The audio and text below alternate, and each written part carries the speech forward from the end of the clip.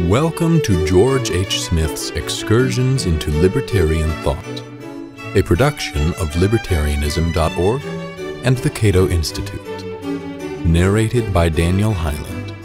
Toward an Interdisciplinary Study of Liberty, Part 1. The 18th century philosopher Immanuel Kant, who had much to do with infusing the spirit of liberal individualism into European thought, wrote a famous essay, "What is Enlightenment?" in which he answered his own question as follows. Enlightenment is man's emergence from his self-incurred immaturity. Immaturity is the inability to use one's own understanding without the guidance of another. This immaturity is self-incurred if its cause is not lack of understanding, but lack of resolution and courage to use it without the guidance of another. The motto of enlightenment is therefore, have courage to use your own understanding. Many people, according to Kant, depend on various experts and authorities to tell them what they should believe and how they should behave. Enlightenment, or intellectual autonomy, consists of breaking free from this dependency and learning to think for oneself. For enlightenment of this kind, all that is needed is freedom, and the freedom in question is the most innocuous form of all, freedom to make public use of one's reason in all matters. But I hear on all sides the cry, "Don't argue." The officer says, "Don't argue, get on parade." The tax officials, "Don't argue, pay." The clergyman, "Don't argue, believe." The public use of man's reason must always be free, and it alone can bring about enlightenment among men. This call for independent thinking did not originate during the Enlightenment. It was part and parcel of modern philosophy, which is commonly traced to the early 1600s, especially to the writings of Francis Bacon, 1561 to 1626, and René Descartes, 1596 to 1650. Both men, working from different philosophic perspectives, expressed contempt for the academics of their day, those scholastics, or schoolmen, who were hidebound defenders of orthodox beliefs in philosophy, theology, and science. By fragmenting knowledge into specialized fields, academics had established themselves as experts and authorities, as arbiters of truth within their privileged domains. According to Bacon, these intellectual dictators exhibited the characteristic signs of a falsified science, including a novelty and strangeness of technical terms that made their degenerate learning seem profound and esoteric. Another sign was the strictness of positions that served to exclude criticism and dissenting viewpoints. To combat the deleterious effects of academic specialization, Bacon and Descartes argued that philosophers should integrate the knowledge acquired in different sciences by using a comprehensive methodology. Bacon called for a method that was essentially inductive, whereas Descartes favored a kind of deductive reasoning from clear and distinct ideas. Both philosophers, however, insisted that scientific knowledge is not the prerogative of a minority, and both believed that knowledge, when organized and integrated into a comprehensible system, could be used for the benefit of humankind. In Rules for the Direction of the Mind, Descartes argued that academic specialization rested on an erroneous comparison between the arts and the sciences. These terms had a broader meaning in the 17th century than they do now. Science referred to the systematic pursuit of knowledge, whereas art referred to the practical application of knowledge, as we find in technology and manual skills. According to Descartes, specialization, which results from the division of labor, is necessary in the arts. It is much easier for a man to learn one skill rather than many. We do not expect, for example, the same person to become proficient in both farming and harp playing. And because of this need for specialization in the arts, it was commonly believed that there exists a similar need for specialization in the sciences. But Descartes disagreed. Men have held the same to be true of the sciences also, and distinguishing them from one another according to their subject matter, they have imagined that they ought to be studied separately, each in isolation from all the rest. But this is certainly wrong, for since the sciences taken all together are identical with human wisdom, which always remains one and the same, however applied to different subjects, and suffers no more differentiation proceeding from them than the light of the sun experiences from the variety of the things which it illumines, there is no need for minds to be confined at all within limits. For neither does the knowing of one truth have an effect like that of the acquisition of one art and prevent us from finding out another. It rather aids us to do so. Knowledge is useful insofar as it contributes to the wisdom of mankind, but this general purpose is lost sight of when we confine ourselves to a special investigation and make no attempt to integrate the knowledge from one discipline with the knowledge from other disciplines. We must believe that all the sciences are so interconnected that it is much easier to study them all together than to isolate one from all the others. If, therefore, anyone wishes to search out the truth of things in serious earnest, he ought not to select one special science, for all the sciences are conjoined with each other and interdependent. He ought rather to think how to increase the natural light of reason, not for the purpose of resolving this or that difficulty of scholastic type, but in order that his understanding may light his will to its proper choice in all the contingencies of life. In a short time, he will see with amazement that he has made much more progress than those who are eager about particular ends, and that he has not only obtained all that they desire, but even higher results than fall within his expectation. As a key to understanding the special sciences, Descartes, as noted earlier, proposed a method of deductive reasoning, modeled after geometry, from clear and distinct ideas. Francis Bacon agreed with Descartes on the need for a unified method of reasoning, but he proposed an inductive method instead, in which principles are based on the careful observation and classification of particular facts. Thus, Bacon became a founding father of modern empiricism, while Descartes laid the foundation for the tradition known as rationalism. Empiricism found many advocates among British philosophers, such as Thomas Hobbes, John Locke, and David Hume, whereas rationalism appealed more to continental philosophers, such as Benedict Spinoza and Gottfried Leibniz. Despite their differences, however, the major representatives of both schools had at least two things in common. First, all were deeply interested in the scientific discoveries of their day, and second, all were convinced that philosophy has a vital role to play in the interpretation and integration of scientific knowledge. Indeed, the intense interest of modern philosophers in epistemology, or the theory of knowledge, was largely inspired by the remarkable achievements in mathematics, physics, astronomy, and other disciplines.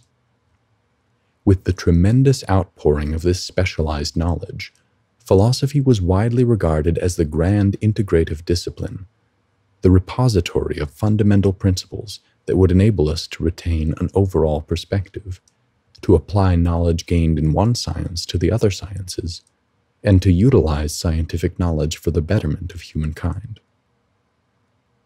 Today we are frequently told that this interdisciplinary ideal, which seeks to integrate various fields of knowledge into an integrated system, is impossible to achieve, and therefore foolish even to attempt.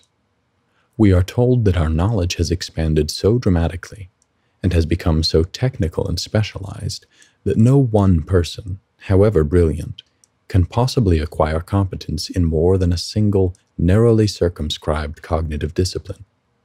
College students are warned that they must specialize if they wish to advance their careers. They must publish primarily in professional journals that are read, if they are read at all, only by other professionals. Academic specialization, not the interdisciplinary ideal of an earlier age, is the order of the day in the modern university.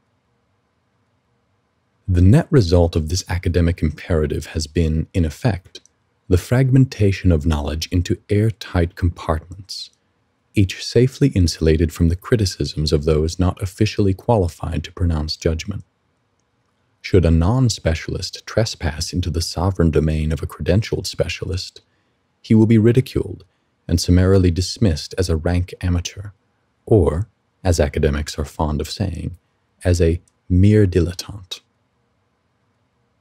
This hyper-specialization has disastrous implications for the study of liberty, which is and must be an interdisciplinary enterprise. This is scarcely a new observation. Adam Smith, Herbert Spencer, John Stuart Mill, and other prominent classical liberals made similar points. In The Wealth of Nations, Smith said of the university system that it was one of the last strongholds of the medieval guild in its special privileges. The undergraduate, like the apprentice, undergoes 4 years of training.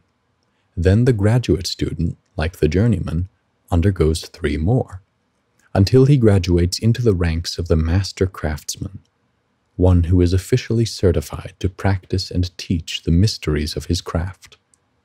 Smith noted that this system was more advantageous to professors than to students, and he suggested, somewhat impolitely, that it was maintained for precisely that reason.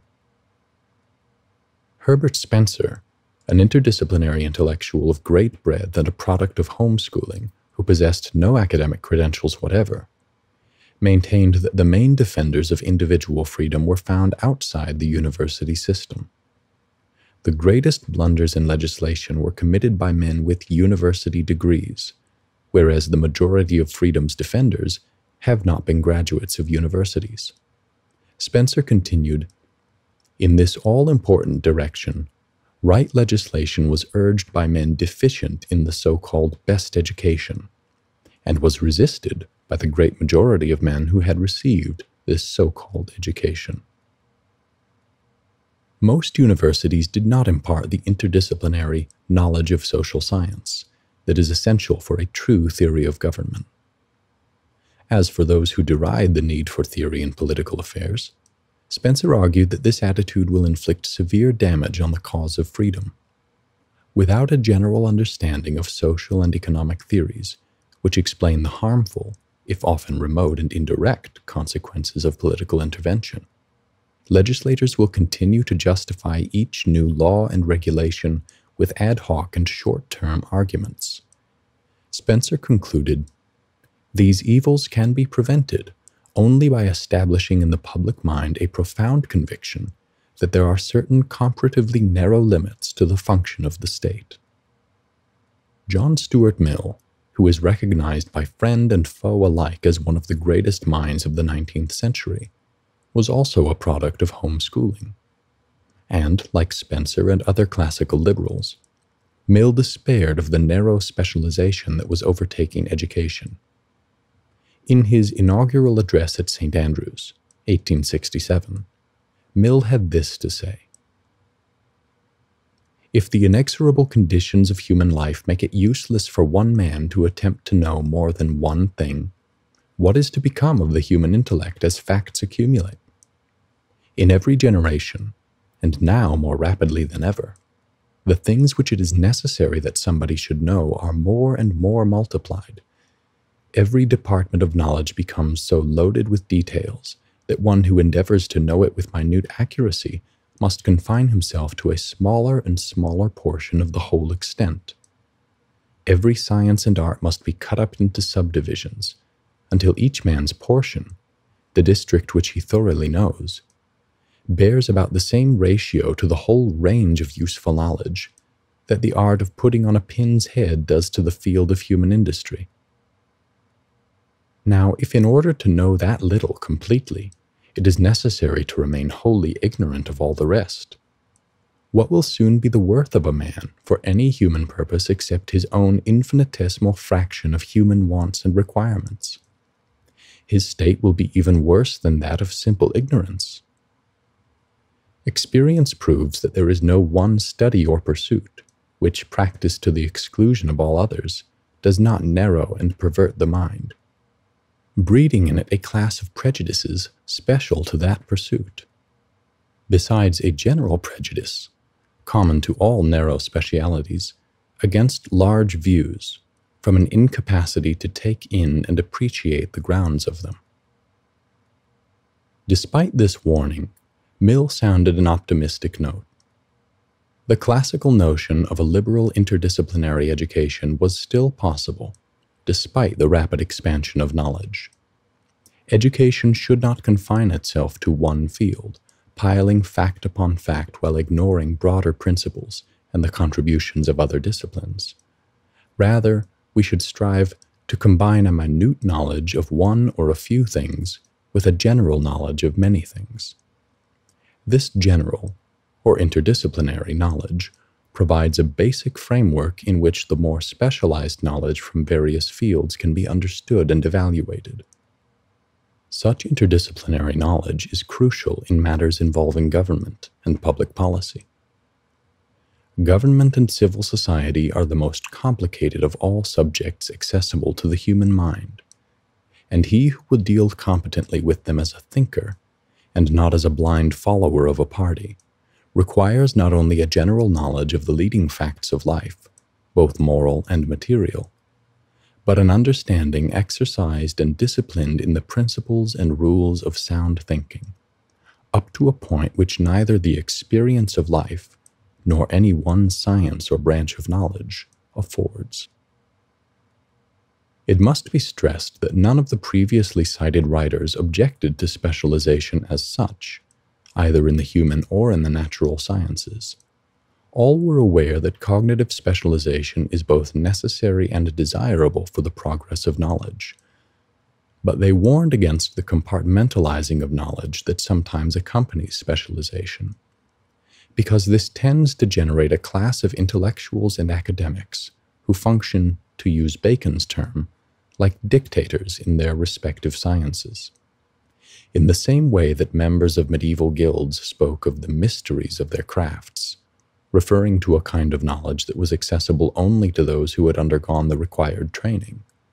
So academics sometimes present their specialized knowledge as immune to critical examination by non-specialists who have not been properly initiated into the mysteries of their science.